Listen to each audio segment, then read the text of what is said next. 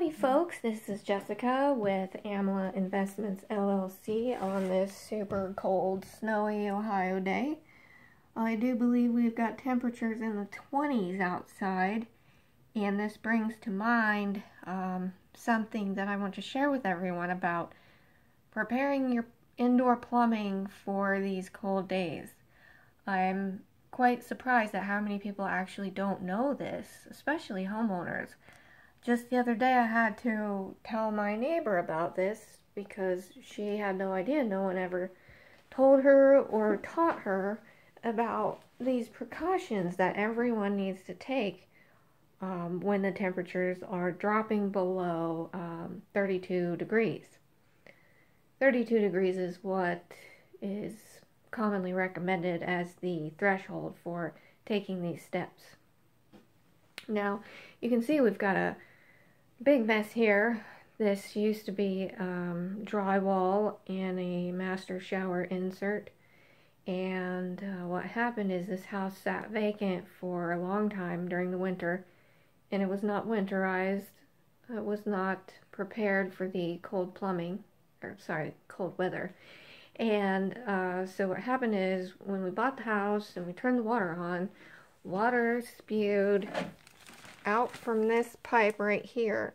We had about a 1-inch split in this pipe just because water froze all the way up here to the second floor, and the expansion caused the pipe to rupture. So we had to tear all of this out and replace that copper pipe, and luckily it did minor damage down below in the ceiling. And this can all be easily avoided with just a couple of easy steps.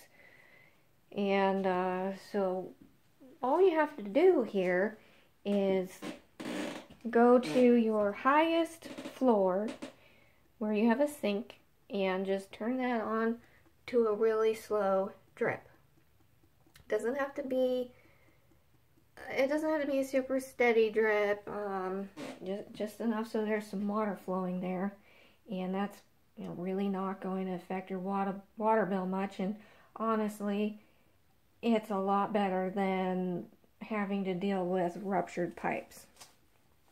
So I turn this on at least in one sink on the highest floor so that the water is traveling all the way from the lowest level where the water comes in from outside all the way up to the top floor.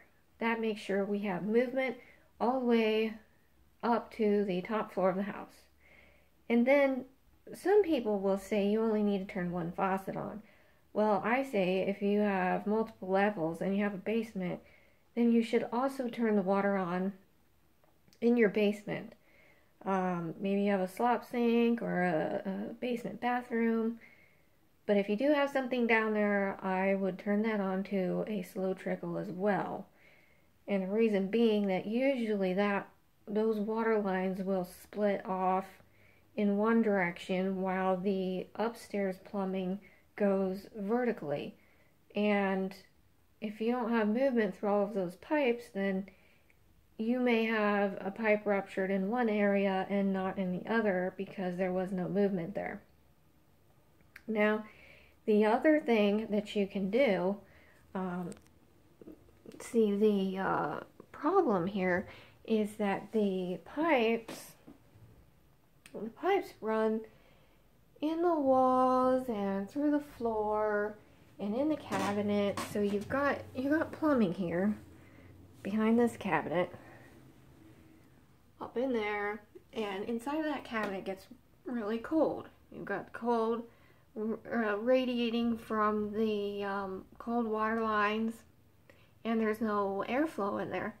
So I recommend, and so do most people, that you leave your cabinet doors open on really cold days, especially at night. And you just leave those open until it warms up outside. So it's pretty easy steps to make sure that your pipes aren't going to freeze. And like I said, I'm surprised at how many people don't know this, and I thought it would be a good thing to share with everyone. Again, people recommend that you do this at 32 degrees or below. Now, I would also go a step further and say, if you're having any kind of heating issues in your home, if your furnace or your fireplace or something isn't working and it's getting really cold in there, you definitely want to do this. If it's really cold, for instance, we had a power outage not long ago. It was really cold outside. You may want to turn your water flow on a little bit higher. And if you've got a basement and it gets really cold down there, go down there. If it feels really cold to you, you might want to put a space heater down there. Anything that you can do to just make sure that your pipes don't get too cold. You got to remember that water that's coming in from the outside is really cold. That's why on cold days you go to wash your hands and you got that cold water on, it's super cold. So you're, at a higher risk for freezing. And anyway, I hope this saves someone a lot of headache. If you have any questions, feel free to comment. Otherwise, I'll talk to you guys soon.